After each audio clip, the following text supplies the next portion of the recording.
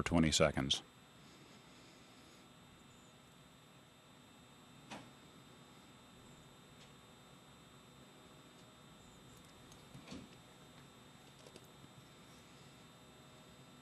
Hello?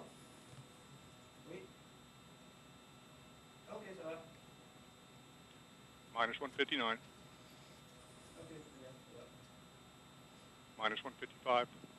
The booster and Centaur are now on their own internal sequencer start. battery power. Minus 150. The launch sequencer has now started. Securing Centaur LH2. Securing Centaur LO2. Liquid hydrogen and liquid oxygen on the Centaur vehicle are being secured. Minus 140. FCS launch enabled. Minus 137. Flight control system has been launch enabled. FTS armed. Vehicle internal.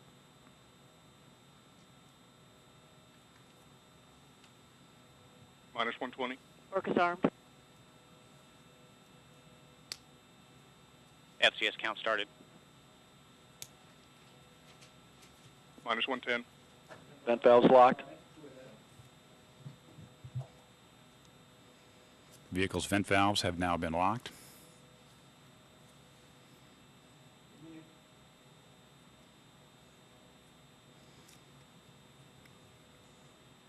T-minus 52 seconds.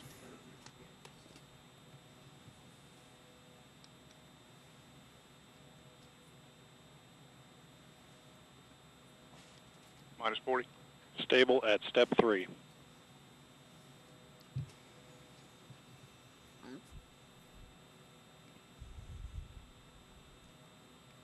Minus 29.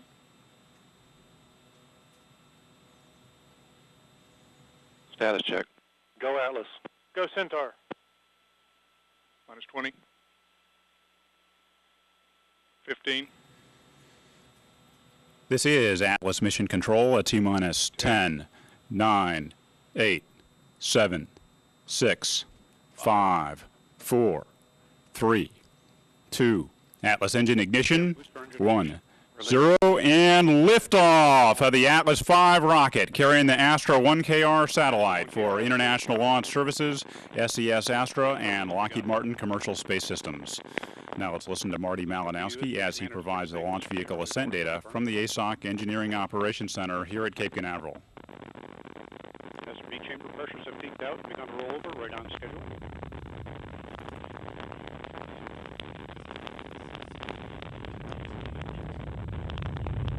Pitch program has been completed. The vehicle is now flying to sync with 0 angle of attack phase of flight.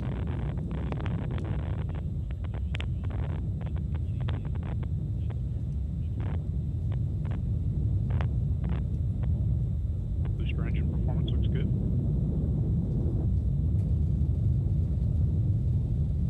Booster's throttled back right on schedule. Booster Pew has gone to closed loop control. Now passing through Mach 1. Booster bus and battery voltages are stable. Tank pressures look good. Plus 1 minute. Now passing through maximum dynamic pressure. Vehicle attitude rates look good. Controlling near 0.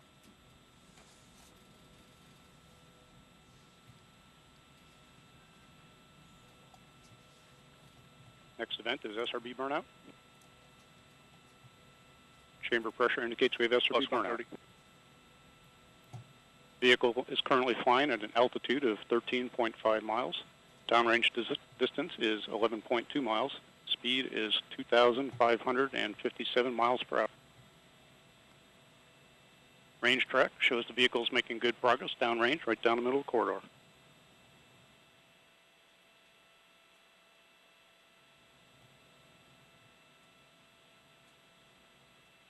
Engine performance continues to look good. Pump speeds are good. Ejector pressures are within parameter. And we've throttled back right on schedule.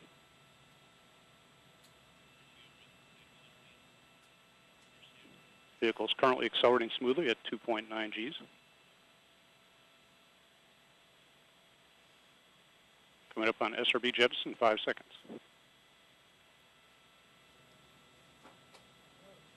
Cape winds, just Denver. And we have SRB jettison. This is Atlas Mission Control at L plus 2 minutes, 32 seconds into the flight, and the vehicle Booster is closed loop steering has performing been as enabled. expected. The Status check single for pad entry solid rates rocket are booster has Atlas LO2 performed its towards mission zero. and been Everything's jettisoned. very good at this point. Atlas in the flight. propulsion. Ready. Atlas hydraulics.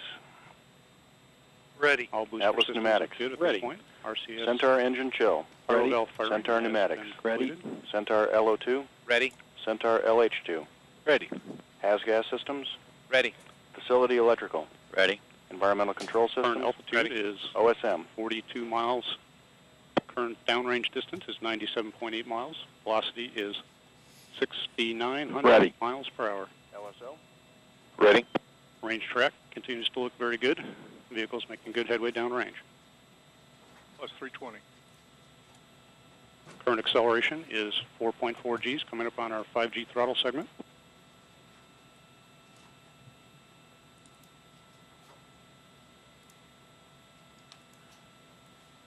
And the booster has begun to throttle, maintain 5 Gs. Boost phase chill down is underway. The pogo bleed valve has been fired. RL10 pump temperatures are responding as expected. The boost phase cool down.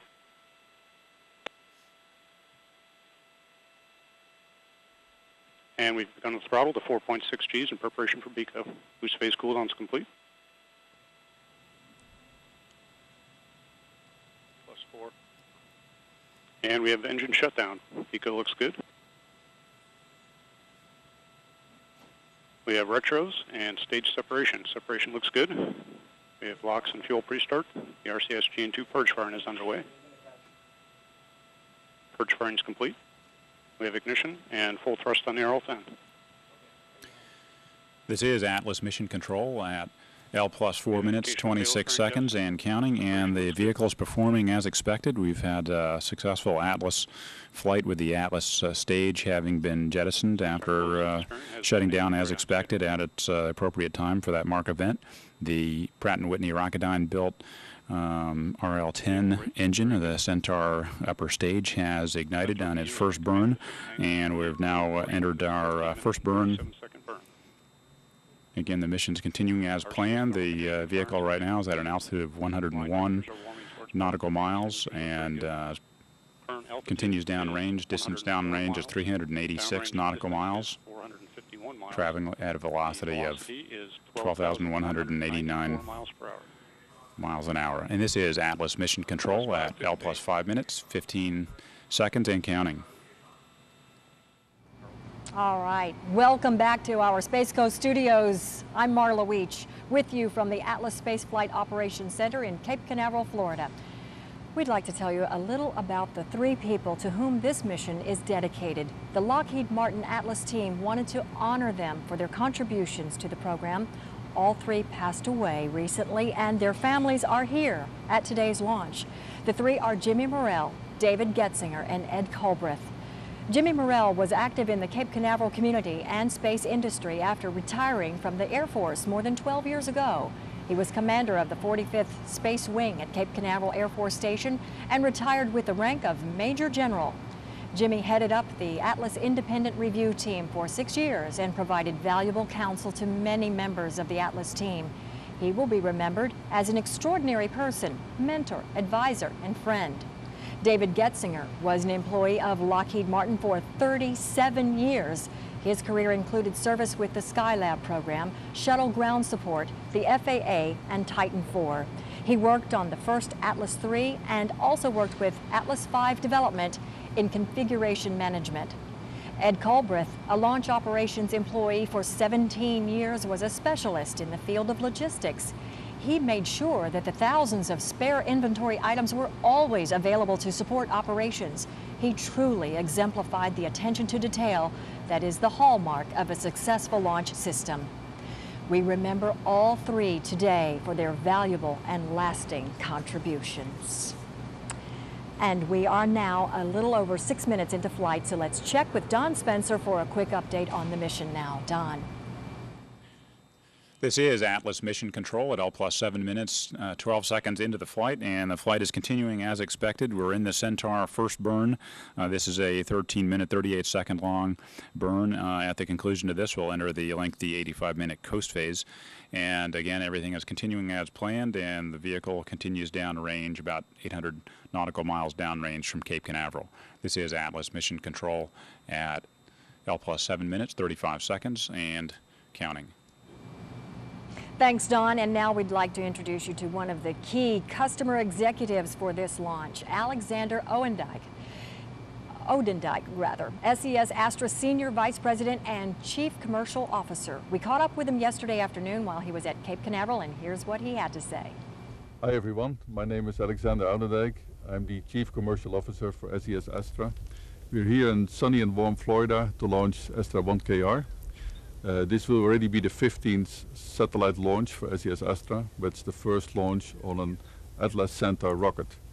This satellite will be positioned at 19.2 east, which is the prime orbital position for SES. We deliver to 107 million households in Europe radio and TV signals. And this satellite is also a showpiece of the commitment that the company has in procuring replacement capacity, which demonstrates our technical expertise and our technical competence and also our leadership in this field. We have had a very good cooperation with Lockheed Martin over the last few years with the ILS, so I would like to thank the launch team and also the technical teams that worked on preparing the satellite for launch. We also like to thank our investors who made it happening, our employees and colleagues who are working all over the globe. And finally, last but not least, our customers who made it happening. So we're looking for a very successful launch and a very successful deployment, which will start in the middle of June. So from sunny Florida again, thank you, good day and good night, wherever you are. Very good. As the mission team is now focused on the progress of the Atlas V rocket, team members are also tuned into its important payload, the Astra1KR satellite. And let's take a look at this short video to learn more about the satellite operator, SES Astra, who will use Astra1KR to provide its customers in Europe with continued direct-to-home satellite services.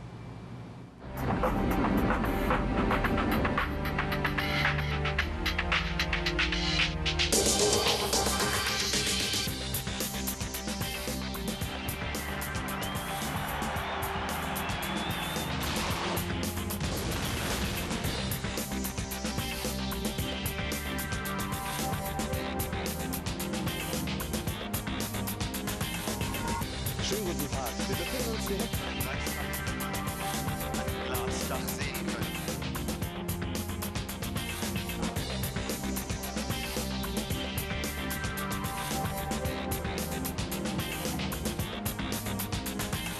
You are the future.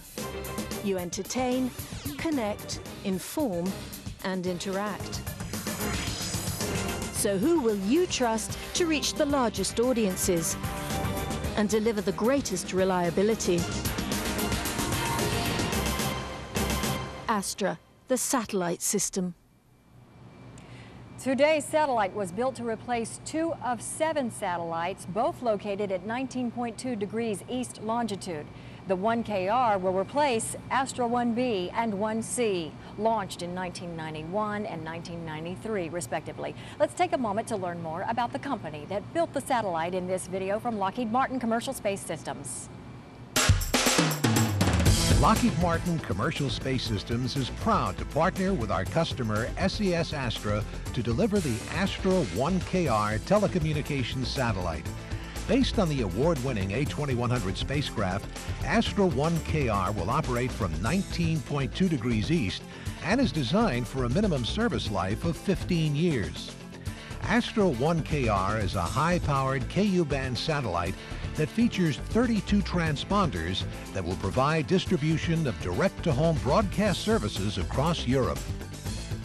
Astra1KR is the 29th of Lockheed Martin's award-winning A2100 series of spacecraft delivered to satellite operators around the world.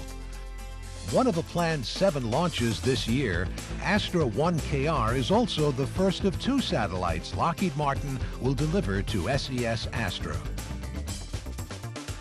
Lockheed Martin Commercial Space Systems manufactures a wide range of satellite payloads, from commercial fixed and broadcast services to secure military communications for government customers on the industry's most flexible and modular platform, the award-winning A2100. Lockheed Martin provides the best overall value for our customers' investments in satellite communication systems and support services. Throughout our nearly half-century track record of excellence in space, our customers have come to recognize us for superior technical capabilities, design and engineering, manufacturing, operations, support, and problem solving. The A2100 is first in in-orbit performance as measured by the insurance industry and holds the best in-orbit track record as reflected in the lowest level of spacecraft anomalies.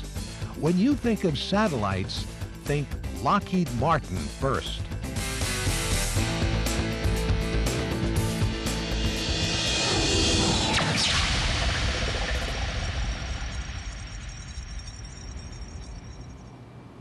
There's always a lot of excitement before any rocket launch. A few days ago, while the satellite was being encapsulated, we had a chance to interview the leaders of the launch teams. First up is ILS Mission Director Bill McMurray. Let's hear what he had to say. SES Astra is a long-term ILS customer, but this is their first Atlas mission, and we're thrilled to have them here at Cape Canaveral. I think they're finding out what a fantastic vehicle the Atlas launch vehicle is and what a great team of engineering and operations people we have on site. I want to thank John and his spacecraft people for the professional job they've done so far in getting us as far as we are, and to Ralph and his Astra team for their professional support and mostly for their business. Please come see us again. And welcome back to the studios once again. I'm joined by ILS Program Director Jim Bonner, who has been monitoring the mission. So Jim, how do you think everything's going so far? Very well. We've had a successful SRB separation, booster engine cutoff and separation, a successful start of the Centaur main engine for the first of its 2 burns, as well as a successful separation of the fairing. Right now, it's about 14.5 minutes into the flight, and everything is going as expected. Excellent. Well, prior to this launch now, Atlas V had 7 successful missions, a perfect record since its first flight in 2002. So what does that say about the reliability of this launch system? Well, the Atlas has unparalleled reliability and track record to back that up. The Atlas V vehicle was designed, first off, with fewer components than the previous versions of the Atlas. In addition to that, we were still able to design in redundancies within the launch vehicle hardware itself to control the mission-critical events. Now, after every Atlas flight, there's a very intensive post-flight data review process whereby all of the data is reviewed and we essentially look at our lessons learned to see what may not have gone as perfect as we would have liked, what things may need improvement to help ensure that the next flight is also successful. To date, all the configurations of Atlas have flown successfully on their first flights. Great. Thank you, Jim. We'll keep checking with you. And though ILS has launched 7 previous missions for SES Astra, today's mission marks the first time SES Astra has launched on an Atlas. Therefore, we wanted to hear what the customer's launch team thought of working at Cape Canaveral. Ralph Hutzel is the launch manager from SES Astra, and here's what he had to say. The launch of the Astra1KR spacecraft is highly important for SES Astra. We have been launching satellites with ILS for exactly 10 years now. This is the first time that we are using an Atlas vehicle to be launched from Cape Canaveral.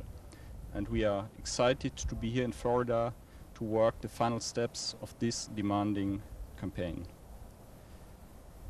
Once Astra1KR has separated, it will use its onboard propulsion system to propel itself up to geostationary orbit, where it will be deployed. It will undergo thorough in-orbit testing, and all those operations will be performed by Lockheed Martin Astra teams at the A2100 Spacecraft Operations Center in Newtown, Pennsylvania. Finally, Astra1KR will be drifted to its operational position at 19.2 degrees east, where it will be permanently controlled from the satellite and payload operations facility at the Astra headquarters in Betzdorf, Luxembourg. Preparing for spacecraft launch is always a very intense period of hard work, and I would like to take this opportunity to thank everybody involved in this program, in particular Lockheed Martin, Meredith, Mike, John and their respective teams, Astrotech, Bruce and his team, as well as ILS, Bill and his team, for their demonstrated passion and dedication. All right, thank you, Ralph. And let's bring in launch commentator Don Spencer once again for another key milestone in today's mission. Don. This is Atlas Mission Control at L plus 17 minutes, and or just turned 18 minutes. And just moments ago, we had the Centaur main engine cutoff number 1. So the Centaur first stage has, or upper stage rather, has completed its first burn. We're now entering a coast phase, 86 minutes long. The coast phase is a lengthy coast, and it will be followed by the main engine start number 2 at a mission elapsed time of 1 hour and 48 minutes, and then we'll have spacecraft separation shortly after. So the vehicle is continuing to perform as planned. The vehicle is continuing to head downrange right now at an altitude of 104 nautical miles, and everything has gone as planned with the mission so far, each of the mark events occurring as expected. This is Atlas Mission Control at L plus 18 minutes, 51 seconds, and counting. All right. Thank you, Don. And time now to meet with another VIP from the satellite side of the launch team. It's John McKenna, Chief Engineer for Lockheed Martin Commercial Space Systems. John recently spoke with our crew about working with ILS and SES Astra, and he also addressed the uniqueness of today's mission from the manufacturer's standpoint. Here's what he had to say. My name is John McKenna. I'm the Chief Engineer on the Astra1KR program for Lockheed Martin Commercial Space Systems in Newtown, Pennsylvania. I'd like to take this opportunity to thank Bill and his group for the fine Atlas rocket we're about to ride on. Also like to thank the SES Astra team, Nelliton and Ralph, for their professionalism. I believe that SES Astra is receiving a fine, superb spacecraft, and I believe they will be happy with it. I'd like to say, go Atlas, go Astra1KR. All right, thanks, John. And as you just heard from launch commentator Don Spencer a moment ago, flight controllers have confirmed the completion of the first of 2 planned burns of the Centaur upper stage. The Centaur and its satellite payload are now in a coast phase, which will last for about 1 hour and 26 minutes. At this time, we're going to take a break in the broadcast. We'll be back with you in a little over an hour with live coverage of the end of the Astra1KR mission, which is spacecraft separation. We'll leave you now with another look at today's stunning liftoff. Please join us back here in about 1 hour and 20 minutes. I'm Marla Weech, along with Jim Bonner, Don Spencer, and the ILS and Atlas teams. We thank you for joining us. Liftoff of the Atlas V rocket carrying the Astra1KR satellite for international launch services, SES Astra and Lockheed Martin Commercial Space Systems. Now let's listen to Marty Malinowski as he provides the launch vehicle ascent data from the ASOC Engineering Operations Center here at Cape Canaveral. SB chamber pressures have peaked out and begun to roll over right on schedule.